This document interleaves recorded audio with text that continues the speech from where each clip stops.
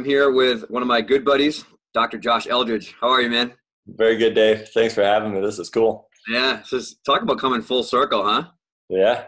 Yep. Because I think I had you on one of my first podcasts. Yeah, literally one of the first podcasts ever. Yeah. Yep. It's funny. I was talking to the athletes that I coach, and last night I was like, "Do you guys have any nutrition questions?" So I'm going to talk to Josh, and then I'm talking with some other people later today and tomorrow. And so they were like, "I think you've talked about that guy before." I'm like, and then I was like, "Wow!" Like 6 years ago, we started the first ever. Like I forget how it. I think it was the podcast. Maybe it started, and then there was. I don't know what we did first. Maybe it was Congress. Maybe we met each other at Congress, or we did like a seminar or something like together. But then it was like on the road. We did like 3 seminars. Yeah. We did, like Maryland seminar. We're in California. Like we had like a 2014 like little world tour when it all first kicked off, and when I had no idea what I was doing. Yeah. Yeah. And same here. And I think we met the first time in Hartford. Is where we met up at Congress, and I was speaking on landing and jumping. Yep. And that was the first time, and I had all sorts of hate mail and all that from that. But I got to meet you and a whole bunch of other great people. I also met Brian Picard that year. Mm-hmm. So Brian was actually the one. The real nostalgia is that Brian and I we bumped into each other after your talk, and we were talking about the landing thing, and then we were talking about something else, and he had already caught in wind of some of the stuff that I was doing. Like he actually marched me over to the educational director, and he was like, "I think you guys should talk." And I was like, "Oh, thanks, man." And like Brian being all 6'1" of like just like the biggest teddy bear. I was like, "This guy's really large, but I'll hang out with him." Yeah, and then the other thing is hair too, because I had hair just like yours, and then over the yeah. Mine all just went south to my beard. It's how the times have changed. I'm trying to think of any good stories that we can share with people that are appropriate. Well, how about the one? Here's one that's not too bad. But the one time when I set up the hotel, I think we were in Maryland, and like we thought that like I set up this whole hotel room, and we're only there for 7 hours, like to sleep, and that's it. And so we just got one room and so 2 beds, and get there, and the lady's like, "I'm sorry, I don't have 2 beds." The worst is that we got there at 2 a.m. because the seminar went late, and we stayed super long. Then we had dinner with everybody. We wanted to have a good experience. So it was like 2 a.m, and we were like, our eyes were like bleeding out. And we had to wake up at like 6 the next morning for day 2 of the seminar. Good times. I think in that same trip is when we got escorted by someone in a very fast convertible that you and I thought our luggage was going to fly out of the highway. Yeah, they had to fold me into the back of it. Like I was a piece of luggage in the back of that. So that was. No, Josh is significantly taller than I am. So he was like an accordion sitting in the back seat. Yeah, and the funny thing is about that one is that was our most wild experience at a gym. Like I don't think we've ever had such an experience. But I met someone out of that like was an amazing contact that I've been talking with for a long time about nutrition and with their gym. So I mean, it's kind of funny how like good things come out of crazy experiences. Yeah, there were definitely, man, talk about the ultimate like flying by the seat of our pants. Like we had all the material figured out and we knew what we were doing. We're like, man, this stuff's super important. But even like when we were doing the seminars, like there were times during the seminars when we had like 40 or 50 people there, and I was like, what are we doing? I was like, dude, we're talking about some of the craziest stuff, like especially because I was still very much in my traditional gymnastics like mindset. I was like nothing but I hadn't met people at Champion yet. I hadn't talked to any of the strength coaches, the physiologists, or the doctors that I work with now. And like, I just remember being like, people looking at us like some of the things we were saying, they were like, what are you talking about? I was like, well, hopefully people actually like us after this. Yeah. And I remember too, like trying to push you at the whole, like, hey, do you think gymnastics is a little too much sometimes? Yeah. So, yeah. I don't know if I was the first one that did that, but I definitely. So. Probably on the podcast. Yeah. And I was definitely, and from my perspective is I came from a whole different side of sport. So I did other things growing up, and I got into gymnastics because of my wife. So because she was a gymnastics coach, and I was just hanging out with her one night, but I had no clue about the sport. And I just thought it was going to be, like basketball. Like when I played in college, I didn't know it was going to be its own little beast. And so, well, it's hilarious to reminisce, but yeah, look how far we've come, huh? Yeah. We were just talking a little bit before the podcast. I was like, both of us have we stopped doing the seminars just, I think, out of necessity, because you were moving jobs and you were moving to Georgia, right? And then I was moving as well, moving jobs. So we fell out of touch, but it's funny how like you go the other way and then you come right back to it. I like looked up online the other day. I'm like, oh, Josh is back. He's like doing nutrition again. I'm like, this is great, because I always have a handful of probably like 2 or 3 people in every area of gymnastics that are like always go-to people. So Jamie Shear is a nutritionist in New York who I work with, and we talked on a podcast too and stuff, but there's always like a couple people here. Like these people are like, they're doing super hard work to like follow the research, and they're very academic, and you can always just trust kind of their opinion. So it's cool to kind of reconnect again. Absolutely. So for those who maybe are newer to shift into, especially the podcast, can you give people like an elevator pitch on, your medical background and what you do with gymnasts, and especially how it relates to nutrition, as we're going to talk about? Absolutely. Yeah. And so, like I said, I started in gymnastics, just not meaning to, but my wife was there at the gym, and I was hanging out with her one night and called over for a back pain girl. And that's kind of where it all came in. And I didn't know anything about gymnastics and back pain or knee pain and heel pain. And so as I got into gymnastics, I saw there were a lot of patterns that were going on. So, and the biggest one I saw first was heel pain. I mean, that was kind of very low hanging fruit. And I developed a brace for that and a protocol to help kids with heel pain. And that's kind of where it all started. Yep. And it was things that I was able to bring from outside of gymnastics into gymnastics. Sure. And help people out with protocols. Yep. And that's kind of how it started. And I'm a big basics kind of guy. So if I see like little things going on, I want to see those things improve and then move on to the big stuff. Yeah. But so in 2007, I got my as a chiropractor, we've got a couple different sports kind of certifications. In 2007, I got my certified chiropractic sports physician, and yep. that's kind of a postdoctoral 100-hour type course. Monster. And then after I went to the Olympic Training Center to do my rotation there, I decided, hey, I really need to up my game a little bit. And so I went on to get my board certification in sports and diplomate in the American Chiropractic Board of Sports Physicians. And so, nice.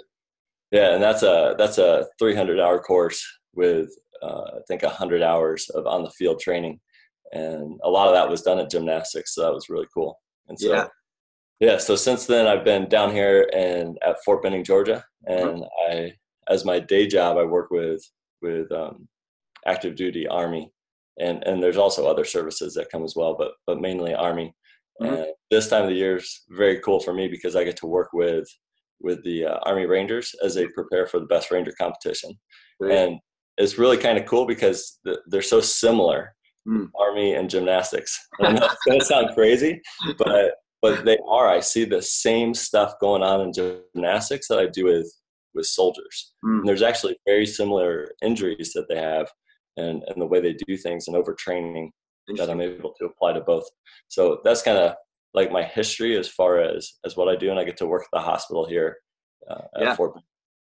That's awesome, man. I think that's where I kind of first interact with you was from Congress stuff, but like the heel pain experts, the Severus kind of stuff. And then you and I had started talking more, but I mean, those are still stuff that I use with people every day. Like you said, sometimes it's really basic with, the way you approach some of those things. It's not easy by any chance, but it's definitely basic. Right. And so how did you get into the nutritional stuff? Because right now you have a book that we'll talk about that you've written, and, you've become very, very well known for helping, honestly, families, I would say more than the actual gymnasts themselves, but helping families approach such an important topic. So how did you get into that? Yeah, for sure. And that wasn't something I intended to get into. Yeah. So I never went out and was like, oh man, I want to talk about nutrition. Yep. But as soon as you get into the gym and you see what kids are putting into their bodies and you see how confused parents are, and it became necessity. And it wasn't really something that I went out looking for. So the Sever's disease was easy, like we talked about, and landing protocols, right? Those are things that I really love talking about. Yep. But the nutrition is something that I have to talk about. Yeah, exactly. And that's how it came about. And that's why the book came about. That's why, our master class came about, is because parents just need help. And there's so much junk out there that they're getting in that's not helping their kids out at all. So one of my favorite examples, when I saw this, I was like, oh man, well, actually I'll give you two. One was a young lady who her mom was so busy that they would wind up at the fast food restaurants every night. I mean, like you name it, McDonald's, Burger King, Taco Bell, like they were doing them all. Yeah. And so this girl would have days where she would have 3,000 and 4,000 calories of fast food. Wow. Like subsequent days, but then she'd feel really guilty about it. Yeah, for sure. And so then she'd like be like, well, I got to eat a salad today. And that's all she would eat. So she'd like drop down to 400 or 500 calorie days. So she was having these like monster swings. Oh my God, that's like pathologic.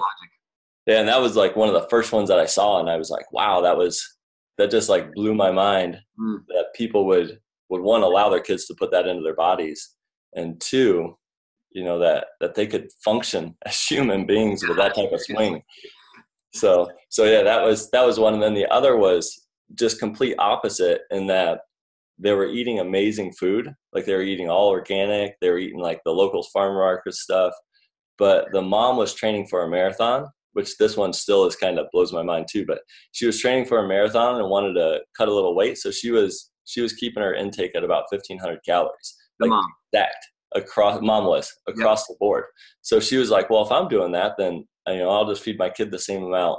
And she was like doing 1,500 calories for her 13-year-old daughter. Jeez. Just straight across the board. And I mean, as you know, about 1,800 calories is what a 13-year-old girl needs just to survive. Not just for oxygen, organs. So that's to sit on the couch all day and not do anything and like never turn a brain on. Like that's just 15 to 1,800 calories. Like that's about it. And now you add gymnastics on top of that, where you could be up around 2,500, 3,000 calories and to see performance with really good food. For sure. But yeah, so she was struggling with a lot of overuse injuries. Gotcha. So those were kind of the two that really made an impression on me that hey, these parents need help just understanding what they're doing. And once the mom understood that, she changed it, and they didn't need me anymore, because once you get the nutrition right, a lot of these injuries just go away. Yeah, and it's actually really interesting. It's as things have become more, as you and I know, as we're pretty academic and with research and with especially some of these more clinical sciences that we work with, it's like you answer one question and you don't get an answer, you get 5 more questions. And I found the same thing as I worked more in gymnastics, especially as I started to work at the higher level around the world. I was like, wow, everybody has the same problems, but they're just common root issues. So that's how I got into, nutrition is something that's so important to me that I don't want to, dive into it too much, because I know you have to be like an expert at the physiology, the science to present that well to a kid.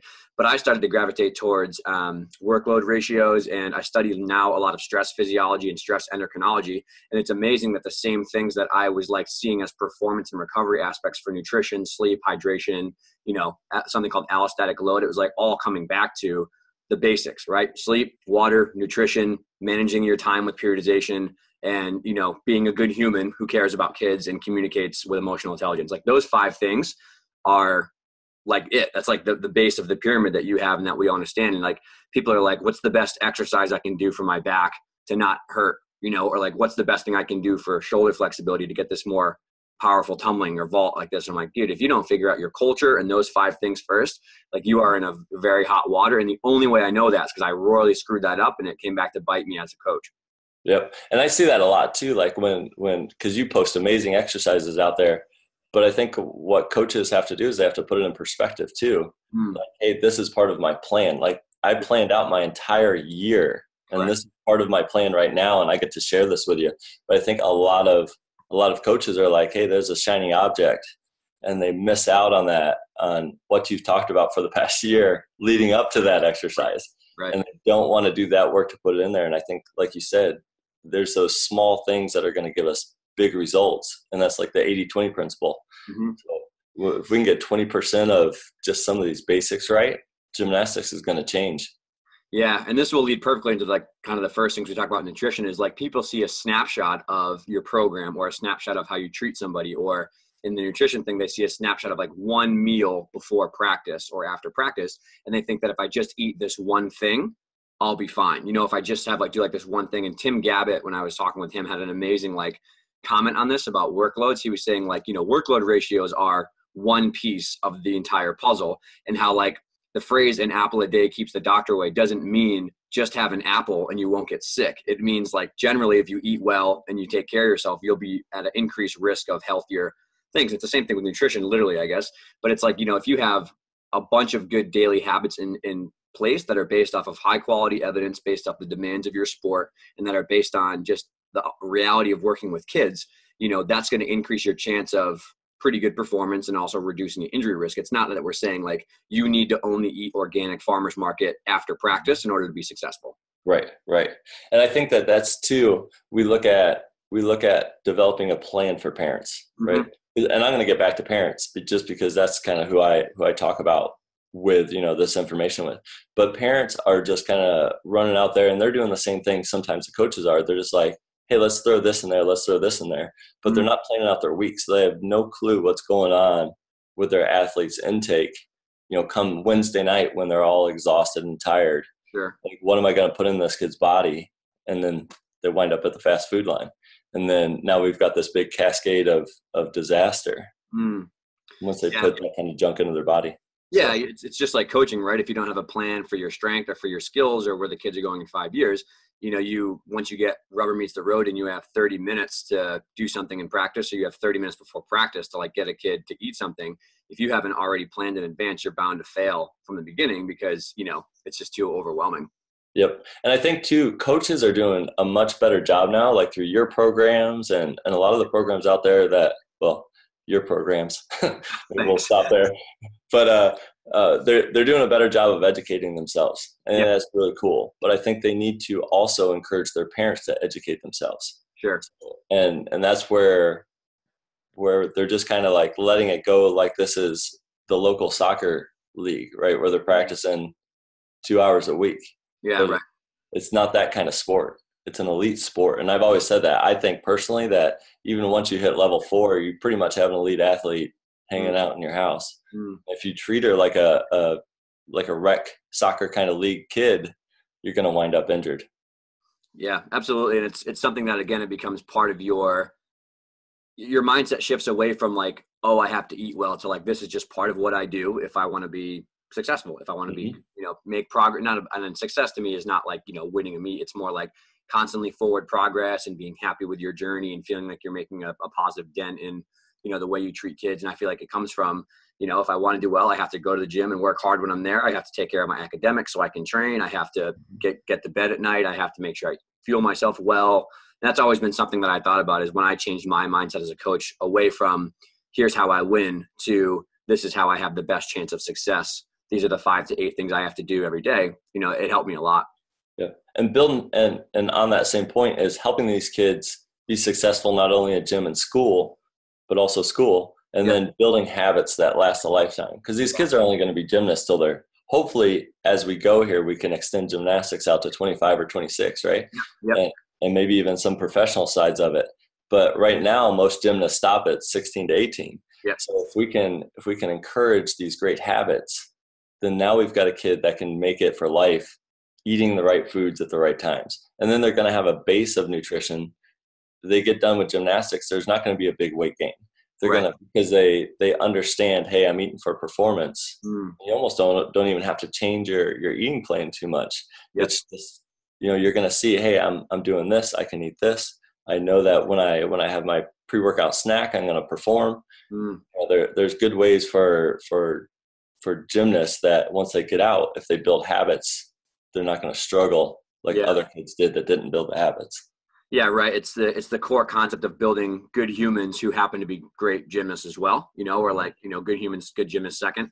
And I think, when I look at like why I'm still doing so much work in gymnastics, why you spend 15 hours a day trying to help, is it really comes down to wanting to have, people who are happy with their experiences and are happy with the way things go, and so when they come down to, the basics of, I like building communities where kids can be happy and work super hard, learn the value of hard work, learn how to take care of themselves, have a community of friends that teach them values, have a positive role model, like all those things are why we do it. And on the other side of it, you hope that when somebody gets out of their career, they understand how to work hard. Like I said, they know how to take care of themselves. They enjoy exercise. They enjoy a positive relationship with sports and with whatever they want to go on to. Like, these are all the reasons that I think anybody listening to this podcast has taken an hour to do it, is because this is what they truly care about. No, I don't know of many coaches out there who are like, I only coach gymnastics because I like to see first place trophies. And if you do, you need to have a serious conversation with yourself. But if like, you're in it for, somebody helped me love gymnastics and learn values, I'm trying to give that back. This is a conversation that has to happen. Absolutely. Yeah. And I think when we look at organizations that have made gold medals their priority, right? Right. USA Gymnastics, you look at the disaster that has become. So, and that's what happens when you just focus on medals. It might look good and shiny for a little bit, but it's going to come crashing down. And that's what happened. Yeah. And this comes down to, doing the right thing is always the right thing. That's kind of what it came down to for me, especially is, there's many, many examples of successful people around the world. Nick Ruddick, friends of mine that have worked at the elite level that I've been lucky to consult with that have the best of both. They're able to successfully build good kids and good athletes who can also achieve success because they're willing to have the harder conversation when it's the right thing to do. Right. And I think that nutrition is one of those things that comes down to it is like you say the word like food or calories or nutrition and everyone kind of like looks around and like their hair stands up and they're like, oh God, like we can't talk about weight. We can't talk about this. And it's like, understandably, like it's one of the hardest, most delicate conversations that I had when I talked with Jamie about this. She has 2 young daughters who are going through this right now. And I know you have a daughter as well, who's in gymnastics along with a whole family. And it's like, if you don't take the time to read the research and understand what you're talking about, then like you have no business talking about any of this stuff with kids, because one bad sentence or one offhanded comment that you don't think is going to affect a kid can send a 14-year-old teenager down a complete spiral, Absolutely. Absolutely. And that's one of the things that I really work with families and dads in particular, but moms are guilty of this too. But what do we say to our kids as far as nutrition, and what do we say to them about their body types and how they look? And right. I think we just have such a mixed up way of thinking in the United States, especially on how body type should be, especially for an athlete.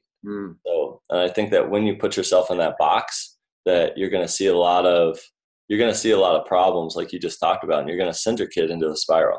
Yeah. So instead of always just talking about performance and talking about, hey, this is how we do it to be healthy. And I mean, Breezy, she's kind of gotten to the point where she's making these decisions on her own because it's all we've ever talked about. I never talked about the way Breezy looked, except to say, hey, I think you're beautiful. But other than that, we don't talk about body size or shape because it's irrelevant to life. So I want her to be successful as a person, and it doesn't matter what shape she is. Yeah, that's awesome. And I think as people would probably listen to Jamie's too, is we talked a lot about that too, is how it's it's being able to not dodge the bullet on talking about the topic, but also having almost like a Rolodex in your mind of like things you should focus on talking about, or because it comes up organically in practice. That's what always happens with me is, I still coach 10, 13 to 14-year-old girls. And sometimes conversations about nutrition and food and energy come up, like just they start talking about it in practice. And as a coach, you stand there and you go, all right, I'm self-aware to realize this conversation is going down a path of not bad, but it's on nutrition. This is a sensitive topic I need to be self-aware of. And you have to understand what to say and how to steer the conversation to a positive performance-based aspect. And especially for a lot of things that I see is leading by example, like if you're not healthy as a coach and you're not a positive role model and you eat like crap and you're always tired and you don't sleep, but then you expect your athletes to follow what you say and not what you do, well, that speaks volumes to what you're doing. So like you should probably have healthier options when you're in the gym coaching. You should probably be, on top of your own health and wellness if you expect the athletes to do that. Absolutely. And that's probably huge for parents as well. Yeah, for sure. And the cool thing is when parents kind of follow along the same plan, they see enormous health benefits too. Sure, we had, back when we were doing it as a program, like we'd sell weekly plans, we had this whole floor of nurses and I have no clue how they found out about the plan, but they were all following it and all the recipes and all of that. And like one time I got an email just out of the blue. They're like, hey, we're doing this contest and all of us have lost like 30 pounds just following the plan. And all it was they just had a plan. So they were eating for performance and following the plan. It wasn't anything special. It was just that they had a plan and they stuck with it, and then they started exercising. So it's just kind of, the other thing is for parents, just getting that mind right about what to eat and why you're eating food. And look at it that way. Going back to the coaches and talking about that at practice, one of the first things I always do when I go into the gym is I always ask kids, hey, what'd you guys eat today?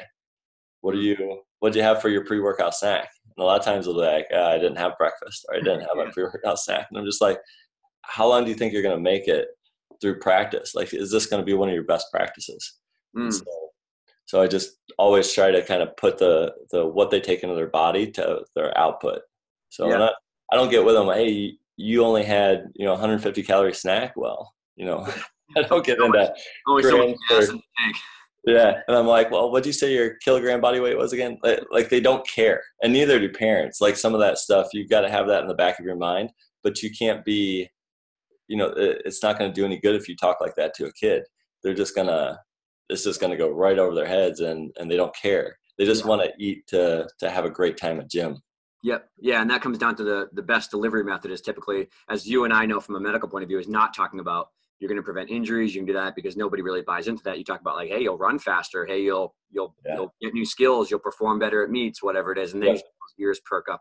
Mm-hmm. So, so this is all like really cool stuff for like the meta level. What I think would be cool to talk about is maybe touch on briefly on a little bit of science for those people who, are interested in that and want to know that some of the stuff we're going to talk about in these questions is like really validated. But then after that, I'd like to just do like some ground level tactics for the listeners who are coaches, medical providers, parents that are going to find this. So are you cool with that? Yeah, very much. Yeah. So the first thing is, understanding, I guess, because in Jamie's episode, we talked a lot about how like the myth around young women in society, especially from her perspective, working as a nutritionist, is like healthy carbs and healthy fats. No fats, no no carbs at all. Like you should be a protein monster and all will go well in the world. Can you explain some of like, I guess the physiology or why like it's so essential that young gymnasts and young females especially are getting some sort of healthy carb and healthier fat for their daily intake and kind of what those would look like as food examples? Yeah, absolutely. So there's a couple different things that most people don't know is one, they think that they need, one of the biggest questions I get is how much protein does my gymnast need? Yep. Right. Where protein, if you look at it, is for a kid. And this is where in the science, it gets a little bit sketchy when we talk about food for kids and especially young athletes, because all the studies have been done on adults because no one wants to take the risk to put a kid under a undernourished state and then make them do gymnastics, right? That's insane. They get injured and you're done as a provider. So what you want to, so some of these are guidelines. And so like for a gymnast, it's going to be, or for a child, it's going to be 0.8 to 1.2 grams per kilogram of body weight. Right. It's a recommended amount. So, but if you look at adults, they're somewhere between, 1.2 and to 1.8, and there's different recommendations out there.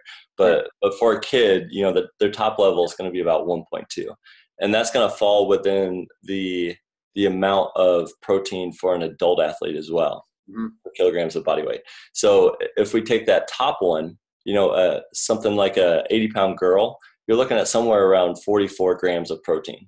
Gotcha. Which winds up being a 4-ounce chicken breast and a cup of yogurt. Is all the protein that they need for the day. Yeah. Which is one meal. Yeah, it's nothing. It's not a ton of protein that a kid needs. And so because we use protein, especially for gymnastics, as a repair mechanism, we're not using protein as a fuel. Yeah. And so that's one of the things that I like to explain to parents is that we can really focus on quality of protein rather than talking about quantity. So they don't need to be taking whey protein and substitutes for their protein. They could probably get all the protein they needed from plant-based with no problem. Yeah. Even sticking with beans and dark green leafy vegetables would probably get them there if they want to go that route. So they don't have to eat a steak every night. And even like the 4-ounce chicken breast, right? That's very minimal. I mean, that's probably one of our bites. Yeah. Right? So that's something to think about is one, they don't need as much protein as society tells us they need. Gotcha. And so we got to be careful with that. And if they take in too much, it's just a lot of load on their kidneys. So 10 to 25% is a recommended percentage for a young athlete to take in protein. I think keeping it lower is fine. You look at carbohydrates, you're looking at 55 to 65% of their intake come from carbohydrates. And the reason why is because that's what kids fuel themselves on. Yeah. So, they're also more predisposed genetically to want to take in sweets. Gotcha.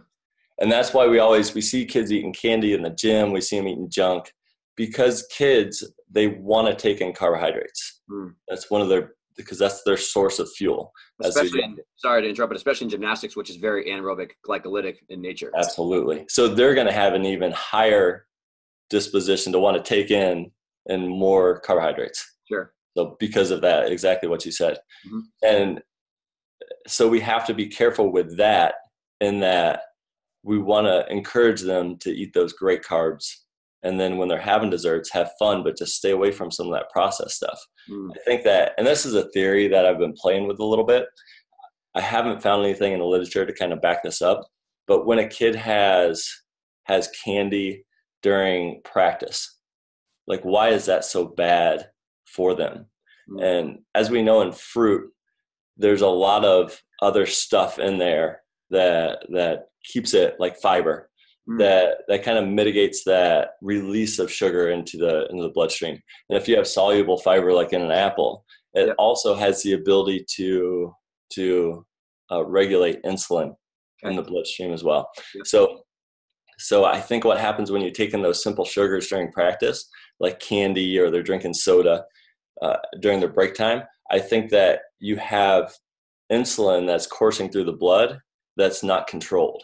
Gotcha. And so I think you get a lot of, and this is where I haven't found the science, but just kind of thinking through some of the mechanisms, I think that you will get a lot of the insulin binding to fat type cells and uploading some of that sugar as stored as fat. Gotcha. So I think that can be some of the danger of, and then you lose some of the blood sugar in the blood, the sugar in the blood, the glucose. Yep. And now that's where you see the crash. Yeah.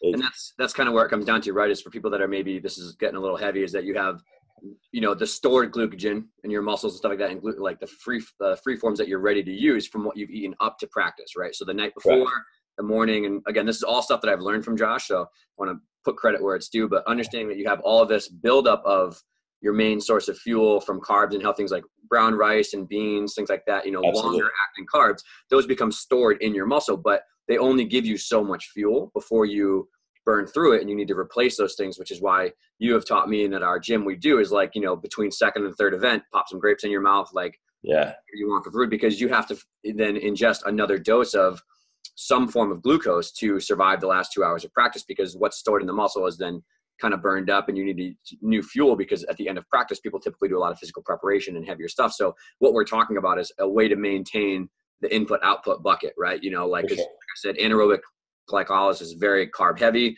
along with some other stuff you need for recovery. So we're trying to talk about the cellular mechanisms of why that's happening. Yeah, great. And getting that. So what I talk about is the roadmap to success, and we'll get back there to the individuals in a second, but the roadmap to success. So we have breakfast, mid-morning snack, lunch, pre-workout snack, during workout snack, and dinner. And for a kid, we can make arguments about different types of diets and fasting and things like that, but I haven't seen any research out there that promotes anything other than eating frequently for children. Yeah. So if we got to be careful when we start messing around with that, because there just isn't any research to back it up that I've seen. Gotcha. So if we start off and we start the day with a great breakfast, and just like you said, because we fasted for 8 to 10 hours for under 12-year-old or over 12-year-old, and 10 to 12 hours for under 12-year-old. So that's really important to get that food back in their system, and get them get those repairing the cells and start building up the glycogen for the next day, which starts the night before with dinner, but then you keep it going throughout the day. And you also have to remember, when they go to school, they're going to be burning up a ton of glucose. Yeah. Because the brain is the main user of glucose. So if we're not building those good stores and giving them really good healthy carbohydrates, which, like we said, is 55 to 65% of their diet, then we're going to be putting them at danger for not succeeding in school, and we don't want to do that. Yeah. And so then I've always said that pre-workout snack is then going to be probably the second most important meal, because it's the last chance, like you said, to get carbohydrates in their system, and then for them to push it into their cells so that they're able to succeed. How long does that window take between like when you ingest a pre-workout to like when it actually maybe is available for use? That's a good question. It depends on the sugar form. Gotcha. And also how much fiber is included in that. So there's some cool stuff that just, the more fiber that you kind of put in there, sometimes it'll even push it past where the pancreas will have more effect on it. The insulin will have more effect on it, like further down in the intestines, and you'll get it absorbed. and you'll get a better kind of release of it. So that's why you don't want to have it 5 minutes before practice. Sure. Yeah. Because it won't show up till your first event is done. Yeah. Yeah. So, and then you're going to have the slowing down of the motility of the intestines anyways at that point. So you gotta be careful of that. But with that being said, right, you want to make sure that if they don't have another opportunity, I'd rather them still have a pre-workout snack 5 minutes before than not. Right. Yeah.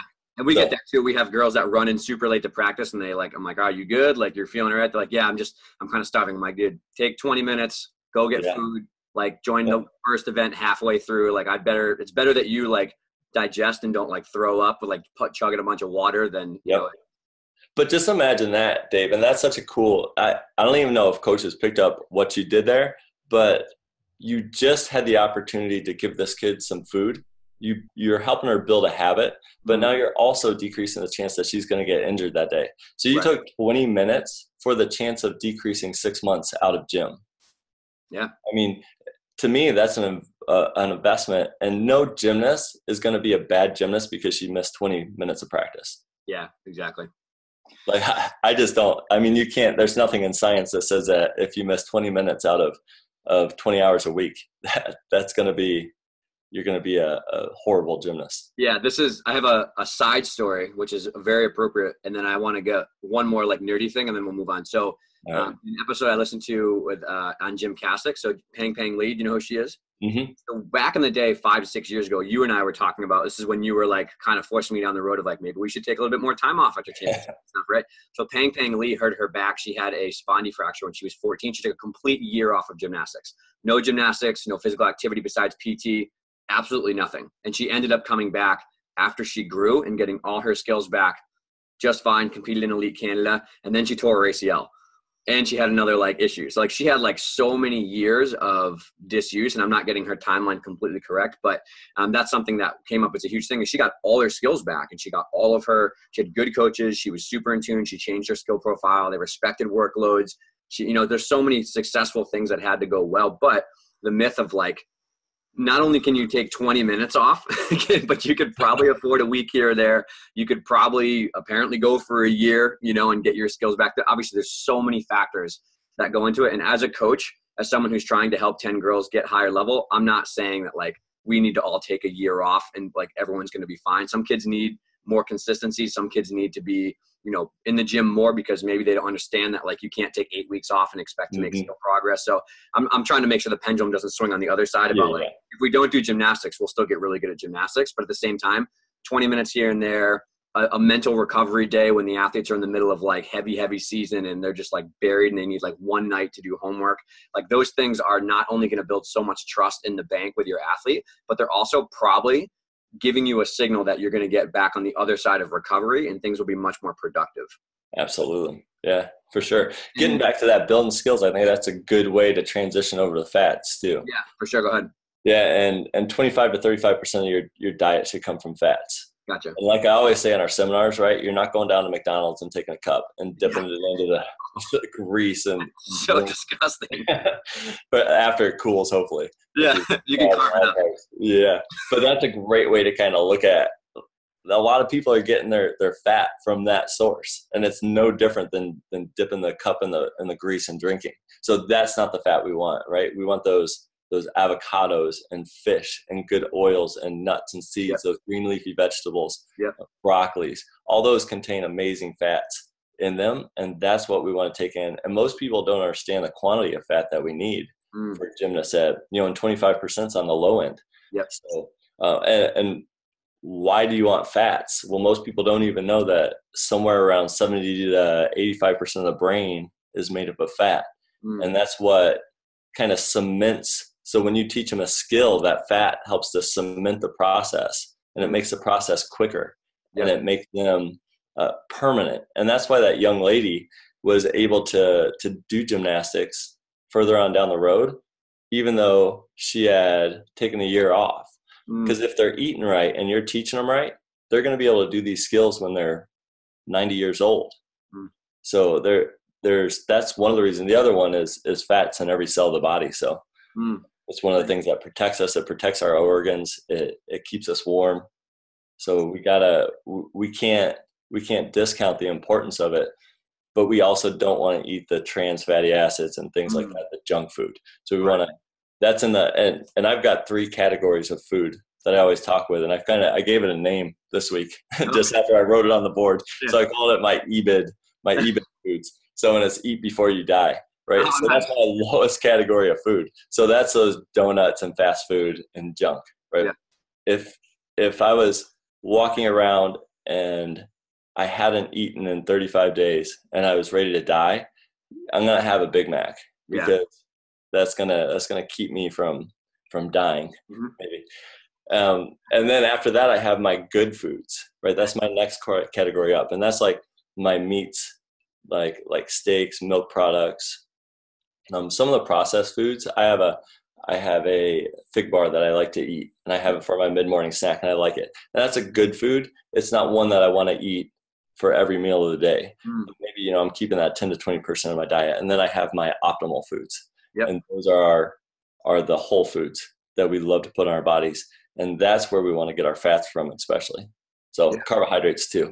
And so, like I said, all those examples of good fats, and whenever you look at those whole foods, most of them contain the protein, carbs, and fats in very, very good proportion. Gotcha. So when we're eating a really good, healthy dinner of, Sarah made this meal the other day that just about blew my mind. Your wife? Yeah, my wife. So she made quinoa tacos. Oh my Lord! You're speaking my heart. And I thought, when I first took the first bite, I was like, oh, they're chicken tacos, because we do that too, and we love tacos and making fresh salsa and stuff like that. So yeah, it was quinoa, and I took a bite, and it was just amazing. So it tasted just like chicken at first, and I was like, oh man, that's perfectly seasoned and taco. But that's the kind of stuff that you can do with food, and you can make it fun, but you can also, that taco probably had everything I needed in perfect proportion. So that's where those good foods get you. Yeah, that's super helpful to kind of break down those 3 categories. And I'm going to kind of wrap this all up into like a global kind of coaching context, and then we'll talk about maybe some examples for all those things. So this is for the very nerdy people. So if you're not in our category, just black out for like 5 minutes. But the reason, this is what I study, and this is what we haven't talked about since we've connected, is I study a ton of stress neuroendocrinology and why the balance of work to recovery is so important, right? So obviously for injuries, if you load something more than it can take, it's going to break down. That's like the physiology of human tissues. But at the same time, and this is what I've learned from Dr. Sands and some other people and some really cool researchers. Bruce McEwen has really good research, Robert Sapolsky, and combining it with Tim Gabbitt's work, is like, when you look at stress, it's a constant tug of war between stressing your body optimally and recovering enough to super compensate, right? So that's kind of like that's everything we do in life is doing that. Like the physical stressor of a conditioning circuit, the mental stressor of being in front of a big crowd and having a big meet to compete with, the emotional stressor of maybe somebody says something nasty to you on Instagram. And this is what I deal with teenagers, and you don't like that because it's like socially, overwhelming. Those things all generally, based on context, recruit a very similar stress response, right? Cortisol, cortical releasing hormone floods your body with cortisol from the adrenal glands, and you recruit a stress response, right? And it's good when used in a short dosage. It's built for acute stressors. That's how we survive. That's very good for us.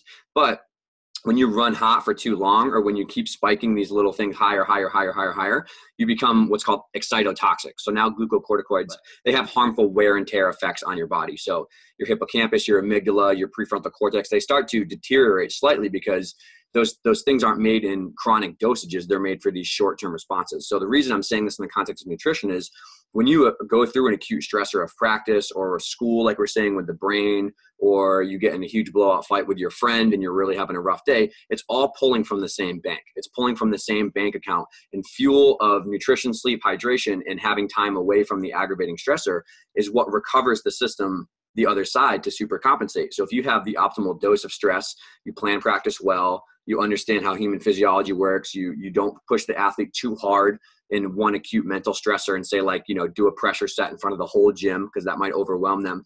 If you do that optimally dosed well, and then you have the recovery side of it to pair with it, well, that's called allostasis. That's your body's attempt to constantly recover from an acute stressor to super compensate. And all of these things are now being shown to change at a genetic level. So our epigenetic changes will happen when we exposed to new stressors, our brain starts to recalibrate to express more genes of stress responses, or like you're saying with food, using these things to change kind of how our body's physiology works. And so that's why we're talking about it from an academic point of view, is because this is how kids grow, adapt, learn, become amazing humans, because the physiology of stress is everything that we do, whether that's, you know, stress from school or stress from gymnastics. It is what happens when people low and grow. So we're trying to create an environment socially that kids can work hard and push themselves and be challenged, but we're also trying to put equal as much time into the recovery side with nutrition and understanding, why do I need to eat healthy carbs and when well-rounded fats to promote the allostatic recovery, right? So that's what my world has been in the last 2 years. Absolutely. And you look at this from a parent's point of view. You look at what you're talking about DNA repair and then epigenetics and things of that nature. You look at just this crazy thought of what I'm feeding my kids now isn't just what they're eating and what they're producing and their outcome. What you're feeding your kids now is feeding your grandkids and your great grandkids. Yeah, so that'll blow your mind right there if you just think about when I take my kid to McDonald's and I'm putting that in their body, I'm making my grandkids and my great grandkids, I'm putting them under stress right now, because their DNA is changing, especially like you said, if you've had a stressful day and then you put that junk in their bodies, they're going to start expressing their genes differently than say someone that went home and had something that was a inflammation reducer type diet. So they stayed away from those red meats and the greasy foods right, that you would get at fast food, because you have the epigenetics part of it where you're expressing those genes in a certain way. Not changing them. That's what epigenetic is for those people that are watching. Your genome is there, but you adjust what's expressed based on your experiences. Right. But if you don't have the right food as well, you're not going to repair those cells the right way. And so over time, you can have an actual change in the DNA. Right. And that's where it gets crazy scary for a parent, at least for me. I don't want to think about my grandkids, who just thinking about that right now when my daughter's 11 is hard to think anyways, but to think about, you know, what's going to happen to them if we don't feed them properly and all the diseases. I think a lot of the diseases we're seeing right now is a result of that, of the junk that we've stuck in our kids because it was convenient, or, you know, I didn't have time to do something right. And that's the tough stuff parents don't want to hear, but we got to start sucking it up as parents and doing the right stuff. Yeah, it's hard, but when you look at the overlapping graphs of the data for stress physiology of what those hormones do and workloads, there's a U-curve, right? There's a U-curve where a little bit of acute stress is beneficial and it helps you, but then it hits a sweet spot and then it starts to tank, where too much, too often, or not the right things in your body to support recovery starts to trash you with wear and tear. So that's the aspect that it comes down to, is like, because of the ramifications of the bad side of the curve, you have to take these things super, super seriously. And I think that's kind of why this conversation is so important, because it really dictates, you know, their brain formation, their ability to learn gymnastic skills, retain gymnastic skills, and also survive an upward trend over a 20-year career, hopefully, and not kind of get to that puberty or sticky spot and then have not good recovery, not good fuel. And then the stress becomes higher and they start to trend down and they kind of get into that toxic side. So, all right. That's good stuff. I like that. We haven't had a good conversation like that in a while.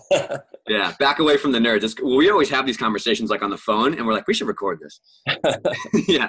So let's go back into like the very basic kind of ground level stuff for all this. So out of those three categories, can you give a few examples of optimal and not as optimal fat, protein, carbs for people? Absolutely. So carbs, and we'll start with optimal for carbs. So you're looking at anything plant-based, right? So you're looking at those fruits and vegetables. Beans have great carbohydrates in them, and prepared, and we could also get into that, something like a Dave's Killer Bread or Ezekiel bread. I think it's maybe that's in between good and optimal. But back to the seminar when you always brought up Dave's Killer Bread and you told the story about it. That's still my favorite. That's still my favorite bread, and I still like even. Anyways, we'll get away from that. It's in my fridge right now, but the things that have whole grains like that are quality made, sourced from great products. That's what we want to kind of be putting in our kids. Staying away from those simple sugars that you find in the middle of the grocery store. That's where you want to kind of stay away from with carbohydrates. So So, and thinking that through as far as like a mid-morning snack, maybe you're doing something like apples dipped in peanut butter or almond butter, Yep. or if there's allergies, they could do sunflower butter. Yeah, like sun butter. Yep, something like that. So, which is just made from sunflower seeds. So that would be a great mid-morning snack. Pre-workout snack, like I'm going to go back to my favorite, which is half a peanut butter sandwich on Dave's Killer Bread, like, or a Zico bread or something like that, because it's easily portable for your kid. They'll just make like a little sandwich boat, and they can take it and they can consume it easily. They can stick it in their lunch if they don't have time to go home after practice. Yep. So that would be something that would be heavy on the carbs. Yep. Which is where we want 65%, but it also has those fats and proteins in it as well. So that would be carbohydrates. So good is maybe, like I said, like that fig bar, right? It's still organic and really good grains, but it's a little bit processed. So that would be kind of good. And sometimes, right, we're going to go with good based on time, but we want to, that's a smaller percent. You want to make those whole foods as best as possible. So, and then protein's going to be, our good's going to be meats, chicken, beef, pork, sometimes pork, depending on where it's sourced, and milk products, right? Those are going to be the goods. And then your excellents are going to be the salmons and the seeds and the beans and those whole food products. So, and I'm a big whole foods person. Totally. So if you're going to be eating the food, not the store. Yeah, exactly. I want to see your kids eating real food. Yeah. And that's the way it should be. And like you said, you did grapes. That was a great idea, because you don't really do a designated time for snack, but you just have them as they're over there, they're able to pop it in their body. And another gym in New York City, I know because New York City is a lot different than a lot of the country places where I am, they bring in those carbohydrates and they have them there for their snack, but in like a fruit tray. So, but proteins, you're looking at those, the good quality ones are the fish too, if you're going to be looking at ideally wild caught, right? Correct. Wild caught, cold water type fish. There are some mackerel and stuff like that, and there are some good stuff out of the Gulf of Mexico too that you could get. Staying away from those farm raised stuff is what especially the ones coming out of China and the other countries. Yeah, for sure. That don't necessarily look at their food the way we do.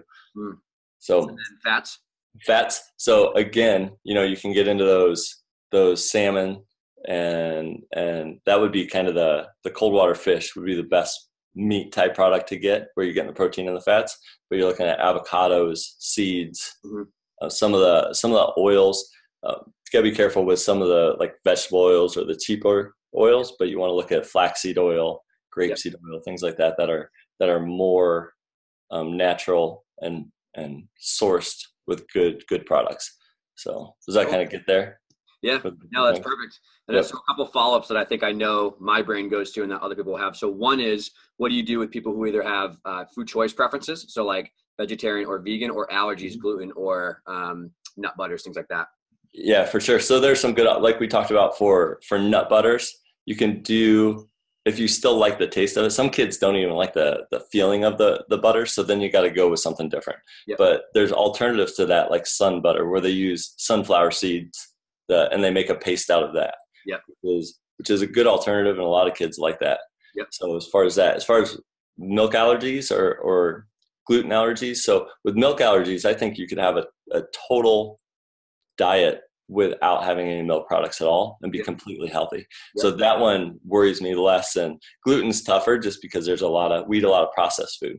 But I think if you look at if you stick more whole food, I think you can go without gluten anyways. Gotcha. Maybe being careful with the carbohydrates are harder to get somewhat, but I think if you stick with some of those beans and those nut butters. Now, once you start stacking up your different issues, so if you're gluten and you're nut allergy, you have all those things, it gets much harder. And that's where I think it's really important to work with a nutritionist or a dietitian that designs a program for you to really maximize what you're looking at. So I think, but most 95% of gymnasts don't necessarily fall in that category. It's more, they have preferences, right? They're like, well, I'm going to eat my nuggets and my French fries, and that's all I'm going to eat, and you can't make me eat anything else. So, and parents are like, well, okay, Jenny, you eat whatever you want. But they just don't understand the importance of it and kind of what we've talked about. They just see their kid going and playing rec soccer at the gymnastics gym. Like they don't think of it as their body's under load, an intense load. So, and that's part of what we have to do is encourage them to learn more about what's going on and understand the gravity of what's happening to their child, and how cool gymnastics is, but also how demanding it is. And if we can help them understand that and help the kid understand that and teach them and help them try new things, because we can all adapt to new food. Yeah, absolutely. And then what about vegan preferences? Vegan, I think, again, you're looking at a plant-based diet. So as long as you're staying away from, you got to be careful with the soy, like getting a lot of your nutrients from that. But if you can stay away from that and stay just with like I said, like those bean-based proteins, I think, and a lot of great protein comes from our green leafy vegetables and other type vegetables. I don't think we need to eat meats to be successful. So, and for people that are listening, so I have on our team one of each of those examples. We have 2 athletes that are fully vegan, and we have one who has a nut allergy, and then we have one who does have a dairy sensitivity. So we've had these conversations about all of them in terms of, it usually comes up as a conversation, and I drop a very small amount of information about like, oh, there's a way to do it. You can certainly do it, but I think we should talk to your mom and make sure you understand what food you like, how to pack them, make sure that they're not going to spoil if you keep them in a lunchbox all day long. Or there's been times when they'll buy bulk food of what's safe for them, and we'll just keep it in the office. So we'll do something like that. So I've had 2 athletes who are very successful, completely vegan, and then one who is very, very nut sensitive, and one who's very, very dairy sensitive. So it's just about communication. It's about framing the conversation into performance-based, and this is just like your preference or your choice, and that's totally fine. What's not okay is that you don't talk about it and let us know, and then you just crash in the middle of practice, or you're hangry, or something's going wrong. So let's just address the situation and deal with it. And like I said, have something here for you, or find a way for your parents to have something.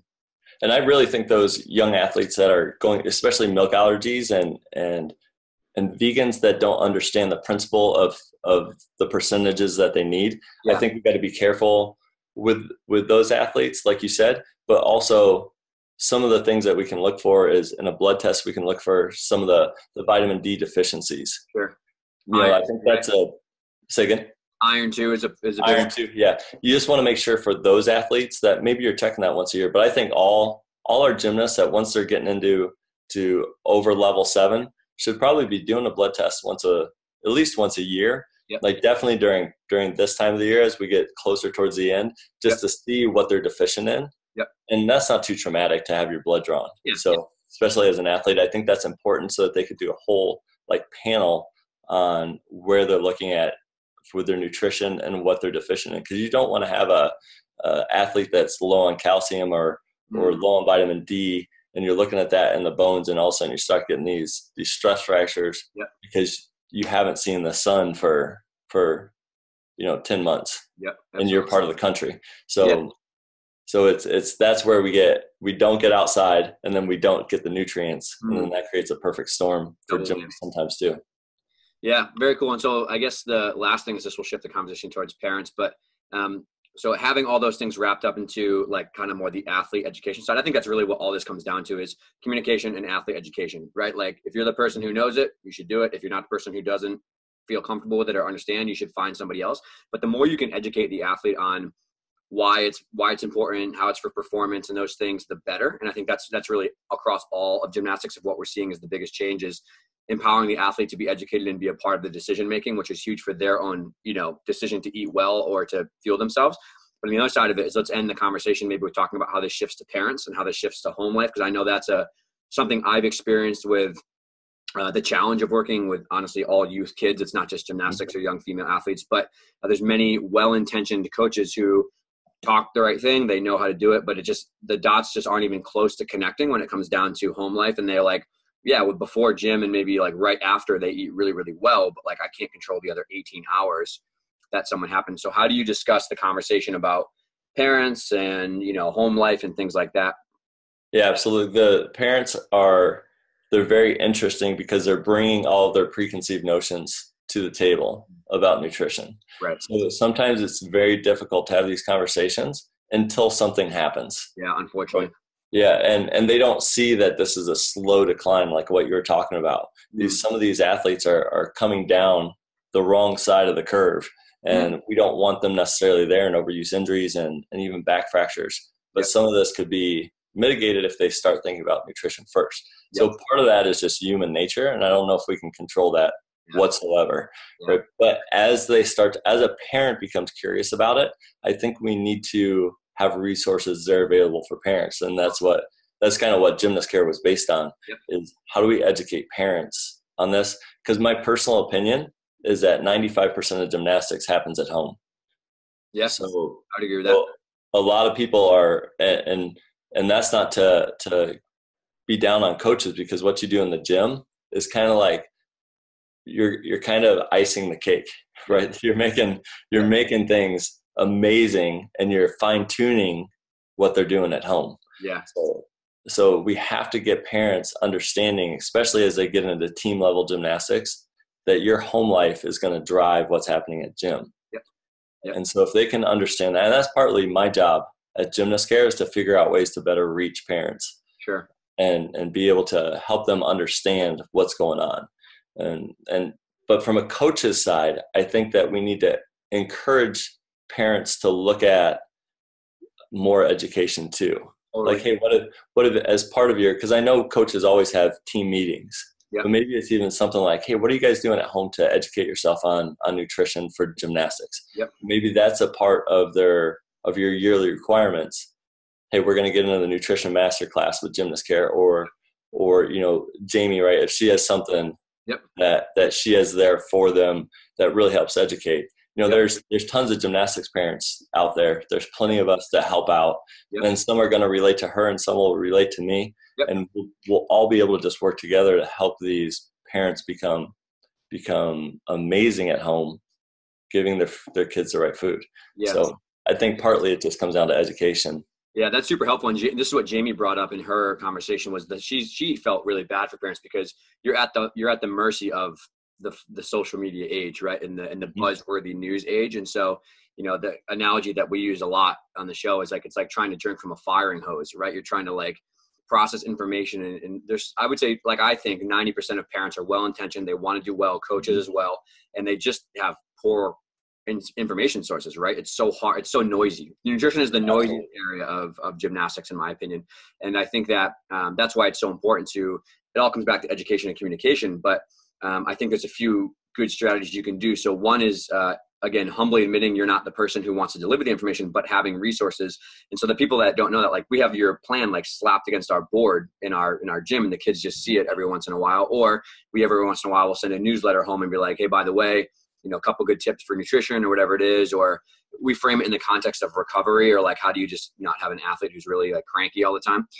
But like just dropping that like subtle one or two little nuggets here and there. So it's never this like overhauled conversation about weight or this overhauled conversation about nutrition. It's just part of your training culture. And I think Jamie had a really good suggestion in like the handbook, or in like something like when you move up to level 7 or whatever team you're on, here's your packet. This is like the meet policy. This is when you should be at practice. This is some like recovery stuff that has nutrition in it. Here's some stuff for self-care at home. And like, oh, by the way, here's like your meet fee schedules as well. Like, it's just part of your program. You know what I mean? But that requires you vetting the right sources of information and understanding that nobody probably wants to have the conversation that we had about genetic changes with food, but you should find and trust the people who are going to teach that information. And when you have a problem or a question, you can ask them and they can give you an answer. So, like, I know that your information and Jamie information is legit, so I'm okay using it, right? And I hope that people would do the same thing for other areas of gymnastics. Like, if you have the experience, that's the quality of academic information you want to use, and it will change and it will morph with science. But at least you're at the forefront of what you need to be doing, so that when you say the right thing, people are like, okay, it comes from a valid source and it's not this weird thing to talk about. It's part of our program. Absolutely. And that's kind of what, and getting into what we developed was with the gymnastics masterclass on nutrition, right, for gymnastics parents. So it's a masterclass for gymnastics parents, and it was designed to help them just understand nutrition and what their kids need, and understand we get into some of those protein, carbs, and fats. What are the best ones? Yep. What are the ways that they can optimally use them to protect their athletes? And that can just become part of those gymnastics coaches push. And then once they've developed that understanding, that basic understanding of nutrition, then they can start looking, hopefully then that helps them dive even deeper. Yep. So that's the basics of the course. And it really helps athletes to become amazing and build habits that last a lifetime. In our masterclass, we also have, each week we have videos just for the gymnast that are short and consumable. Perfect. So that way, because a kid's not going to sit there for an hour. I've done, and you know it too, like you've been to our nutrition seminars where like 20, 30 minutes, 25 minutes, like they're pumped, like they love it. But then you'll get those older girls that it's awesome. They'll start asking tons of questions. And you've got like the 8-year-old in front that just like her eyes rolled up in her head and she's on the floor sleeping. So they're only going to take so much information. Yeah. So if we can make it really consumable and give it to them, they're going to take that in and get excited. And each week for our gymnasts, I always give them an assignment. So for the first week, they're going to develop their own plan for a weekly eating. Gotcha. And they're going to hand it to mom and be like, hey, mom, this is what I want to do this week. Sure. And it's going to blow parents' mind because we just did a little seminar here with the kids at the gym. And the parents were like, there's no way my kid's going to eat this. I'm like, she wrote it down. They're going to eat it because it was her idea. Yeah. So that was one of my questions on picky eating that you actually answered yourself, right? Is involving them in the process. Absolutely. That's the biggest thing. And then getting them involved in the kitchen. Yeah. That's the second thing is, and we see it, like Sarah just bought this knife set just for our kids, which is kind of scary, but they're getting in and each one's starting to make a meal each week. Yep. Which is fun. And they're putting all sorts of stuff. And the neat thing is some horrific meals that you had to smile through. You're like, honey, this is great. This is great, honey.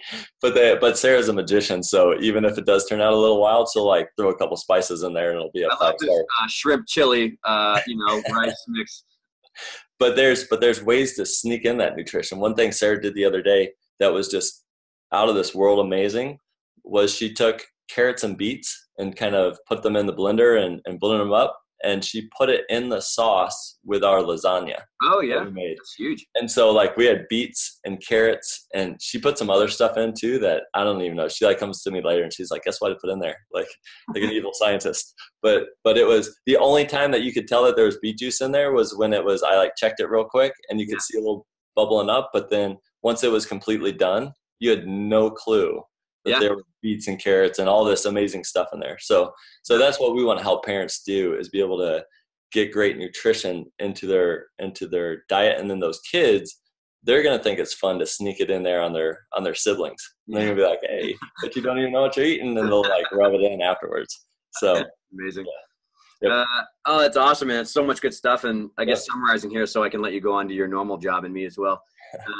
So like the biggest things here really are education, right? Yourself and for the people involved.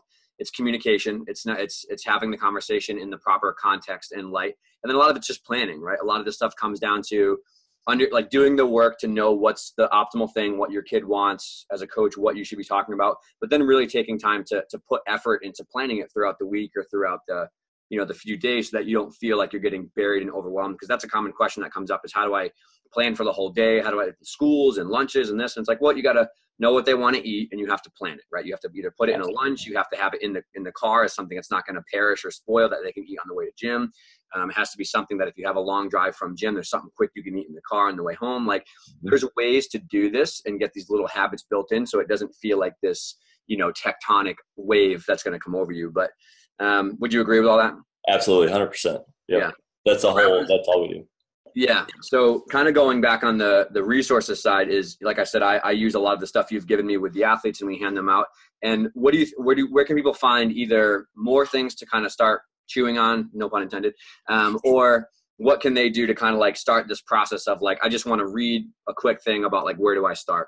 Yeah, absolutely. So what we did was because, for Shift Movement Sciences, what we did was we created a special page over at Gymnascare. So if you go to gymnascare.com/shift, okay. What we have there for you is a free copy of our Because She's Worth It, a nutritional guide for parents with daughter. Fantastic.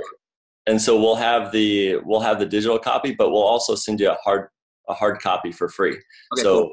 we'll take care of the shipping and everything. I just want the coaches out there to just enjoy that book and see what we're talking about when we talk about nutrition, that it's basics for them and it's basics for parents. So that's something that book's not nearly as complicated as what we talked about.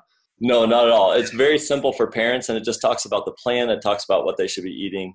And, and even if you want to check out the reviews on Amazon, I think we've got like 30 or 40 5-star reviews on it that, parents just rave about it because it's easy for them to consume and it's an easy process.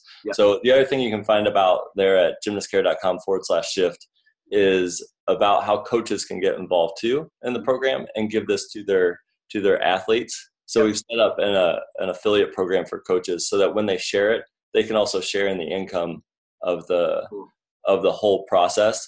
Because I know as working in gymnastics, it's not a big affluent sport, right? You're not making a ton of money as a coach. And if I can help you out that way too, that's what I want to do that as well. So we set up that affiliate program so that you can share our masterclass with your parents and also maybe earn a little bit of income for working hard and wanting to share good stuff with your parents. Yeah, sweet. And then the other option too that, we have kind of is you have the online course, like you said, but you also do some traveling and live seminars, and we're in the process of setting one up for our gym in June. And I think it's going to be something that's, it's from my experiences, and you might have changed the seminar, so I don't want to speak and put words in your mouth, but it's good because you kind of divide and conquer. You have like a talk with the parents separately. You have a talk with the athletes separately. And like you said, we had that in our gym where you came and some of the little ones were like, off the lunch by 30 minutes, no pun intended again. But it's a good, it's not too long. It's super helpful information, and you deliver the right information to the right audience, I guess. So that part is you can have a conversation with everybody and everybody's on board with the coaches, but then you can talk about, maybe the parents need to hear about how do you shop? How do you cook? The kids hear about how do you take care of yourself? How do you eat? Yeah. And you can just send me a message at doc@gymnastcare.com or any of the social media sites. You can shoot me a message there too, if you want to have a seminar about that. Yeah. And hopefully when you come up too in June, we can film some content and get it out to people so they got a glimpse if maybe it's not going to happen because the season's so crazy right now, but maybe in the summer next year, we'll get some footage up for people. Absolutely. Yeah. That'd be fun. Cool, man. Anything else can share? Wisdom? No, I think the other thing is the only other thing I wanted to cover that real quick that we didn't talk about is landing protocol. Because I know that's one of my big things is that I know there's a lot of shift back to really pushing the landing straight-legged or landing in that funky gymnastics position. It's the only sport that teaches kids to land that way. And I think that and we don't have to talk about this today. Maybe this is for the next topic, but hey, let's just think about let's get in that, teach our kids to land in that good squatted type position. And did you see the study that just came out from IJSPT? I did not see it. Yeah. So this is I wrote about this online, but last month I think it is. So 30 elite gymnasts from the UK. They first tested maximal lumbar range of motion flexion. I did see that. Yeah. And then they had them simulate a squat landing to a preferred depth, and everyone almost landed near, I think it was like a percentage near end range of their maximal spinal extension. Yes. Elite gymnasts in a simulated task, when they said just land how you would land, were landing in massive anterior pelvic tilt. But I just thought it was good because so much of the research comes out on how that landing style is very, very dangerous for knee, ACL, meniscus, and ankle health. And now we have the full complete picture of low back. Yeah. And I know they're teaching it. And the only reason why I bring it up to your audience is I know that the elite coaches with USA Gymnastics are teaching the wrong landing position. Maybe not all of them, but I know in clinics I've seen videos from it just this past year. And so we got to think about this as a protection mechanism. And landing was one of my big things. I've been pushing it for 9 years now, how to land properly. And so we got to get back to thinking about that. And when you see that, call them out on it and let them know, hey, this isn't the way that Dave and Josh teach our gymnasts to land. This is an abnormal landing position, and you're putting their back under stress and you're putting their knees under stress and the whole body. And there's a good differential here that always comes up to me is that there's a difference between gymnastics specific shapes and landing mechanics that every athlete should use, right? So in gymnastics, we have bounding or plyometric stiffness. Like if you see someone do a front layout, or a punching off the springboard, that's not what we're talking about with landing mechanics. Landing mechanics is for absorbing dismounts and landings and things like that, trying to preference the hamstrings, glute, and core in a proper hip dominant position versus like when you're bounding on the springs, you would use more of a straight body position. And Nick Ruddick has really good resources for the differences between these two things, because he's been able to teach elite athletes across the world in multiple countries. This is how you bound and punch to stay safe. This is how you land to stay safe. And him and I have combined our ideas on this along with what you've done. So there's a very clear difference there between I'm stiff and I'm punching. Even too, also with like flip shapes, right? So like an extreme hollow position in a double back for a tuck to get a flip around is what you need, but you have to understand how to get back to a proper neutral spine, hip dominant landing position like that, which is why this is so important to train, because you need to go from shape changing arch hollow to a proper landing pattern really quick, but you also need to go from like, a very stiff position to a proper landing position really quick. Athletes need to know extreme hollow, extreme arch, and extreme neutral protected, right? Would that be a good way to summarize? Absolutely. Yep. And a lot of times we do that through stressing the athlete, at least for the landing position, maybe not necessarily in all the ways that we think about in gymnastics. So we teach them how to squat properly, and maybe to load their squat. And we can teach them how to be under stress and achieve these shapes. I did a podcast on our podcast with Emily Spikel too. And she did a really cool one. We just talked about that, about the foot position and ways to get started there and move it up the body, which was a lot of fun to talk about. But yeah, I just think that that's an important topic that we got to just keep on people's mind, especially as it kind of tries to move away from what we've talked about for 5 years. Because I know I've boycotted the USA Gymnastics National Congress and stopped speaking there, but we still have to get that information out to coaches. And we don't want them to think that, oh, we're going back to the old way. No, we're not. We don't want to get there. And I remember our first seminar, people almost threw tomatoes at us when we did that in 2014. Yep.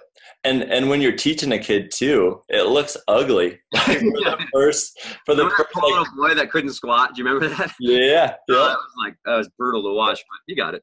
Do you know what I've been doing? And this is my 20% to my 80% results for my landing technique is that, and you kind of got me started down this kind of journey of breathing technique. Yep. And what I do is if a kid can't squat, I just have them check their breathing first. I have them lay on their back. And my favorite way to do it is I just have them have one hand on their chest, one hand on their belly. Yep. And I have them close their eyes, knees bent, just super relaxed.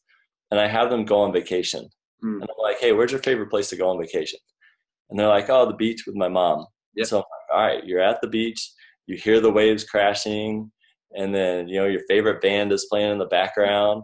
And all of a sudden their face just goes from the sympathetic response to parasympathetic, just relaxation. Yep. And they just completely chill out and they start diaphragmatically breathing. Yep. And I let them breathe for 30 seconds. And some of them will start yawning. They'll start yawning and they'll start just chilling out, almost falling asleep. And then I'm like, do you feel how you're breathing right now? They're like, yeah. I'm like, that's how we breathe when we do a squat or we move around. Yep. Because it's a great diaphragmatic breath and it's how we initiate our core. Yeah. And so then they stand up, they breathe, and then they do a perfect squat. 9 times out of 10. Just to chill sometimes is all they need, right? Yep.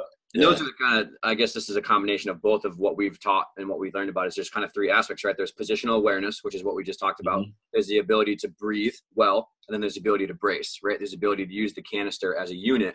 And when we say why bracing is so important, why neutral is important, is because it's like a soup can where the top is the diaphragm, the bottom is the pelvic floor, you have the stuff around there. But if you find neutral and you breathe and brace properly, there's a lot of reflexive recruitment of the deeper, smaller spinal muscles that stabilize individual vertebral bodies. And we're not going to go into that, but that's why it's so important, because like the big global phasic muscles that are like what we see brace the outside. But then if we breathe properly and we have good alignment, the canister can tolerate pressure in all directions. And the smaller muscles around the spine also are activated, which prevent, shearing and buckling and things like that, which, that is I think the peak velocity of takeoff forces of a double back is like 9, and the landing forces are 14. So think about like how crazy that is. Like the tibio-talar joint takes 23 times bone on bone ground reaction forces. So like that's going through you every time you land, good or bad. So you have to try to protect yourself optimally, Yep. And then we could get in that whole, so we talked about the top side of the core. I think it was episode 31 of the Gymnast Care podcast. We talked with an expert on pelvic floor.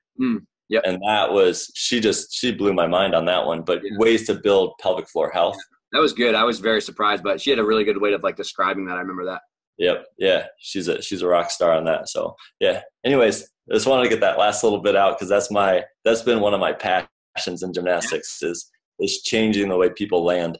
And I think we've seen some really good results on that, like with some rule changes. Yep. But we just don't want these coaches that are out there doing clinics Yep. to send us back into the dark ages on Yep. some of these injuries. Yep. Yeah. So with that in mind, if people, as the parting gift, I guess I should say, is like core controls, we got that down. How do we want people to land in an optimal dismount or landing strategy? Well, it's got to be a developmental process, right? But they kind of go into what I would think of as a squat looking position. So if you were to put a bar on someone and watch them squat, that's kind of the same position that you want them to do, but they have to have optimal is somewhere around 30% of hip flexion, right? And then they're having knee bend, and you have joint displacement, which allows the muscles to eccentrically contract. They're elongating, but they're contracting, and they're absorbing all the pressure that you're putting into them. Yep. So if you just think of someone just coming down perfectly controlled, toe ball heel into knee and hip flexion, and a neutral spine, like you said, that's one of the big things. Yeah, and the marker you can use too is the ACL research for sure is that when you look at the angle of the trunk from the side, the tibial angle, is that they're relatively parallel, right? So 30 degrees of hip flexion will give you about a tibial angle, and you want to see those things moving in concert. Versus if someone's upright in their torso, their tibial angle is going to be an intersecting line, not parallel. So from the side, you can look at that, and if ankles are stiff or if hips are stiff and there's a big arch in your back, you can kind of start to reverse engineer screening out ankle mobility or core control, things like that. But that's what you're looking for from the side is angular displacement, eccentric contraction for the glutes, hamstrings, but then also parallel angles. Yep. And then from the front, yeah, just making sure that there's no valgus stress with the knees. So the knees aren't coming together, they're not going out. Yep. And that one of the big things too I see with hip dysfunction is you'll see almost a wobble with the knee on one side. Yep. You'll see and I think that's where getting a little nerdy, but that's where the femoral neck's trying to clear the acetabulum.